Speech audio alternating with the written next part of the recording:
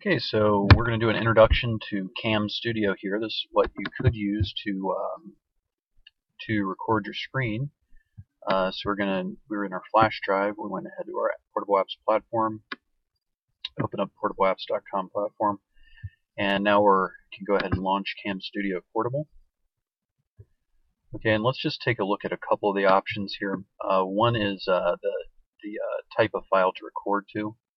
Okay, so you can click on this button to record an AVI, which is a very versatile format. You can record audio and video, or SWF, which is flash, it results in a smaller video size. It's also fairly versatile. Okay, so your options: you can record audio from your microphone. You can also record no audio. Cursor options. Okay, so these are your options. You'll want to explore those.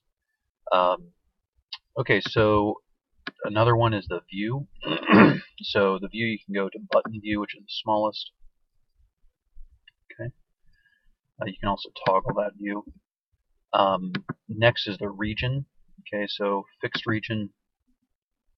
Basically, you can click fixed region. You can select it, draw in the region that you want to use, and then click OK. Okay, and then when you start to record, basically it gives you that region that you can then you can put in onto your screen, just as you see here. Okay, one thing it doesn't do is automatically remove itself from the screen, so you can go ahead and collapse it once you start recording. To stop recording,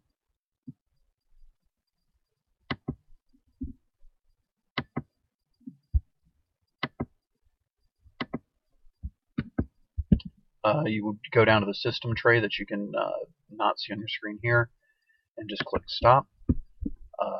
It'll come up with a saved file.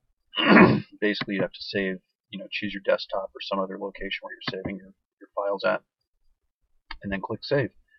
Okay, so that is the introduction to CamStudio.